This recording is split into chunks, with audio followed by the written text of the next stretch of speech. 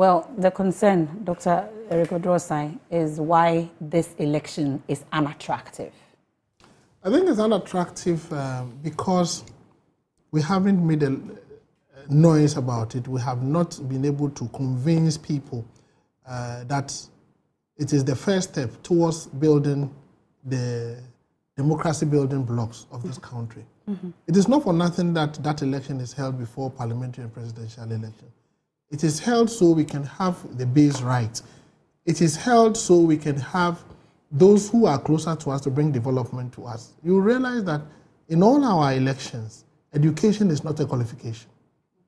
Not even the president.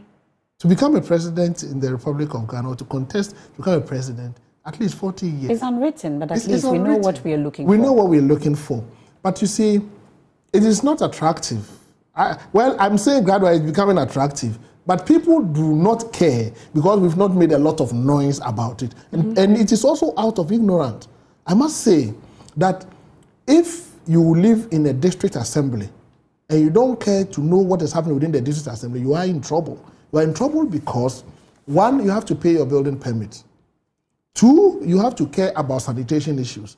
Three, you should care about the roads. All these things are provided by the district assembly.